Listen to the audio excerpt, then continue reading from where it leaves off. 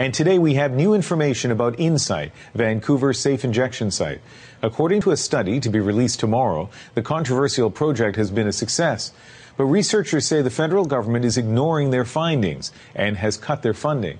The CBC's Eric Rankin has obtained the report and a warning. This story contains some graphic footage. They open yet?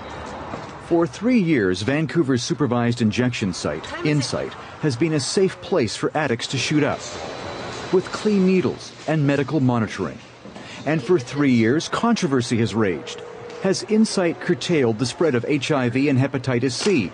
Has it reduced overdose deaths? Or has it merely attracted more addicts and more crime to Vancouver's troubled downtown east side? Now, independent researchers assigned to find the answer have a verdict.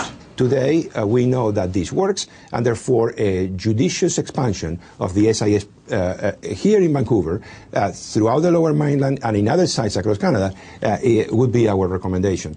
Tomorrow, a summary of the findings by the independent BC Centre for Excellence in HIV/AIDS will be published in the Canadian Medical Association Journal. But CBC News has obtained the report. It concludes that Insight has led to large reductions in public drug use, publicly discarded syringes, and syringe sharing around the facility.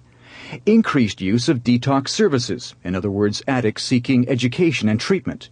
No increase in drug dealing, and no increases in drug-related crime or new drug use. But Dr. Montana believes Ottawa doesn't want to hear these results. Back in September, Federal Health Minister Tony Clement refused to grant the safe injection site another 3.5-year exemption, instead opting for a 15-month extension. At the time, he said the only thing that research had shown was that more research was needed. What wasn't known at the time was that Ottawa had also cut research funding that is now being scraped together from other sources.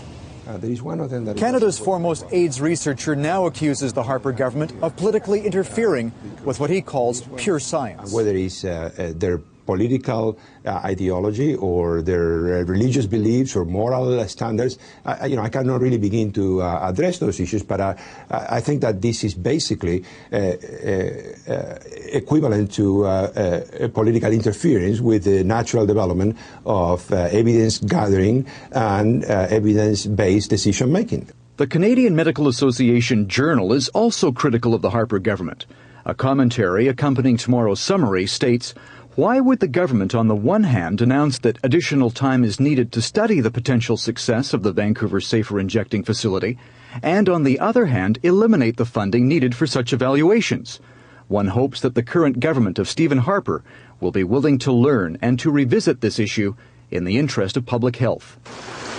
Carla and Wayne hope so too. They used to shoot up in this back alley. While both are HIV positive, they're not spreading the virus because they're using the safe injection site. Too many people have died back here. I was almost one of them. Eric Rankin, CBC News, Vancouver.